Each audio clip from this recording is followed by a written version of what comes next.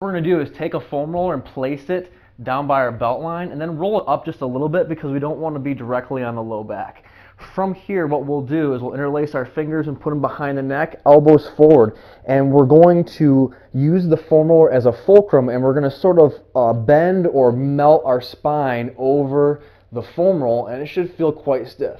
Then we'll do is slide our butt down so the foam roller goes up the spine, and do the same thing.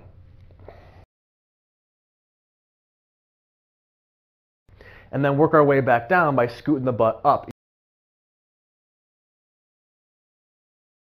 Once you find a stiff spot, you can just work that area.